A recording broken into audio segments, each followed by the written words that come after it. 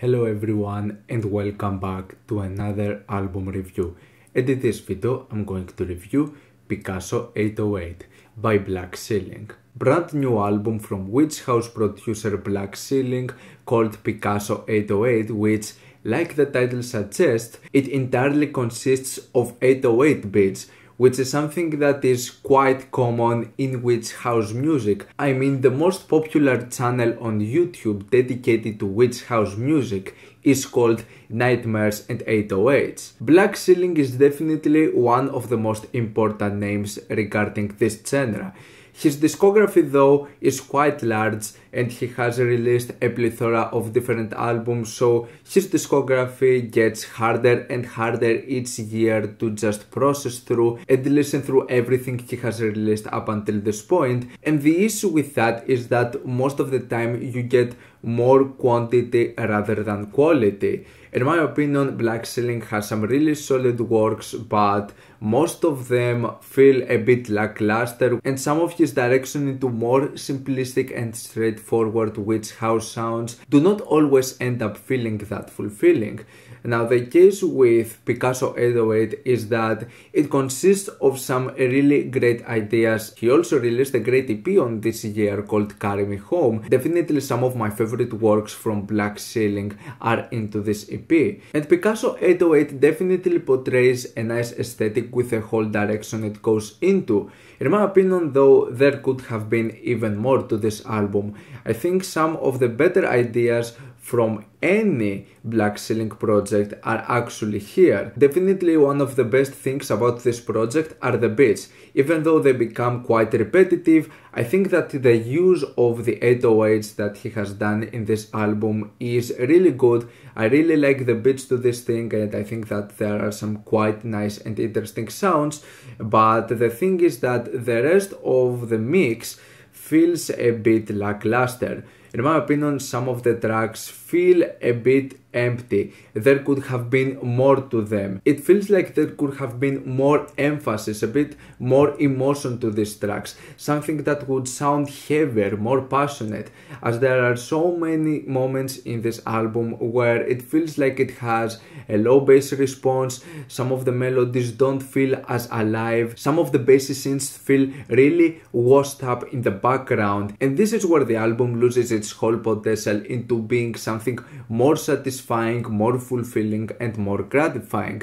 There are moments over here that sound a bit bland. Tracks like Crystal Stars, Johnny Belinda, Dreamcatcher, Gloria, Waiting for More, all of them have some quite nice and interesting ideas, but as a whole thing, they feel kind of empty. There could have been more emphasis to them, something that would feel more passionate, something that would give me more reason to come back into them. But like I said, I think that this album also consists some amazing works from Black Ceiling, especially on the beginning of this thing. The album, in my opinion, makes a great introduction with the track Painting Shadows. I like that it starts with a sample from one of my favorite movies of all time, Gangs of New York, and the whole melody and the beat to it, it builds up to something really nice and heavily emotional. I really love the dark melodies of this thing. Then there's also the track Dunes, which is definitely one of the tracks that does something a bit different with the beat to this thing, as it has those parts that sound a bit more aggressive. It has those heavily distorted trap bass segments, and I love the sample to this thing, and I love this sort of dark and horrifying atmosphere to it.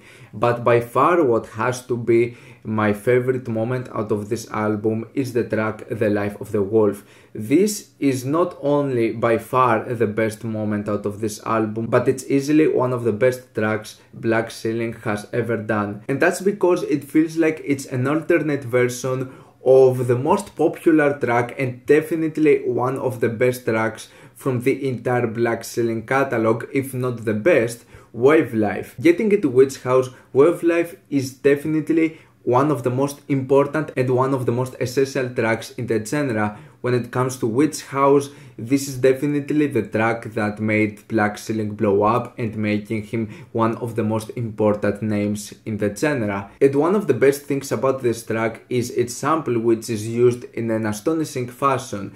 The track The Life of a Wolf actually uses the same sample but in a different way. The track is slower, is more moody, and the sample plays in a different structure and a lower pitch, and it's still used in such an amazing way.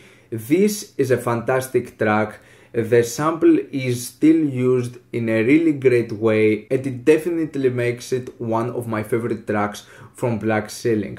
Amazing atmosphere, definitely a really great track for Witch House standards. The whole melody to this thing, the way it's spaced, its whole structure, the sample, it works amazingly. And so it's a bit of a shame that no other moment comes close to the amazingness of this track. The Life of a Wolf is definitely miles ahead from anything else that is on this album. If each track was like this, we would be talking about an absolutely amazing album. But even though this track does an amazing work with its sample, actually some of my issues with this album come with the sampling choices and how he just uses them into the album. I don't think that the samples in this thing work all that well in each of the occasions, and my main examples of that are at first the track Cause, which is a really short track that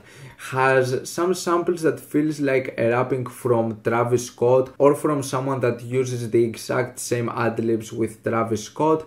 And in general there is a trap instrumental behind them which is a bit bland, a bit generic, and in general it doesn't feel like that much of a great idea. Then the other track that I didn't enjoy was the track Moonlighter. It uses a sample from the track Moonlight by XXXTentacion, and it throws me off a little bit, and I don't think that there is a great beat or melody attached to it. So those were definitely two songs I didn't enjoy.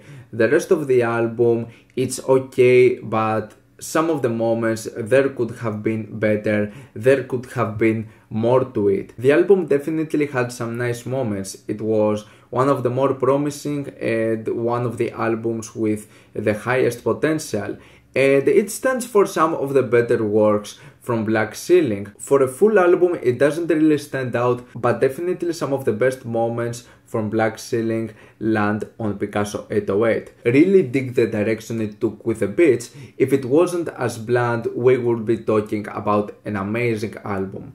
I'm going to give Picasso 808 a 6+ out of 10.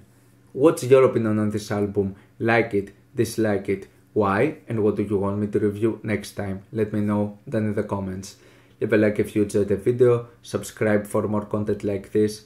Thank you for watching, and I'll see you all in the next video. Goodbye.